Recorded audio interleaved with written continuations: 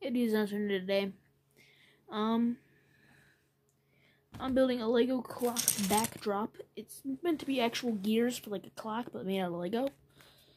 But I'm gonna be using it as a backdrop for like a clock tower or something. So yeah, let's just jump into a quick little sped up montage of me building.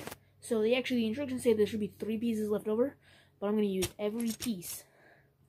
So sorry guys, we're gonna see what concoction I accidentally ended it. I'm gonna see what concoction I come up with these Legos. So let's get right into the whatever little thing before we start. This cool little thing.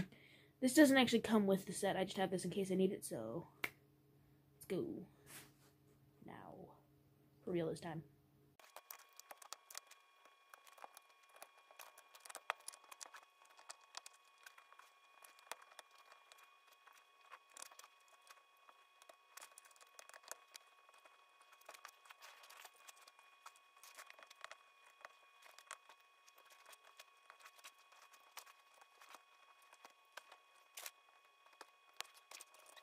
Alright guys, and this is the final product. It took me 3 minutes and 14 seconds to complete.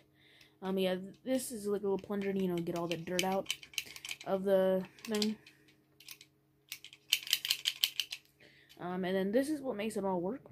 If I turn this, then it turns this clock right here, this gear, which then ends up turning this gear, and these small gears right here and here are what spin the entire thing, and then whatever gears I have overlaid on top are just for design.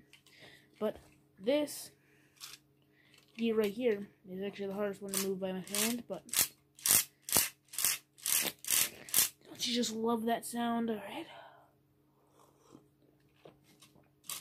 So yeah, that's this is gonna be used as a backdrop. And yeah. So if you guys enjoyed the video, and as this is 7, it's Dawn 17, signing off. Bye!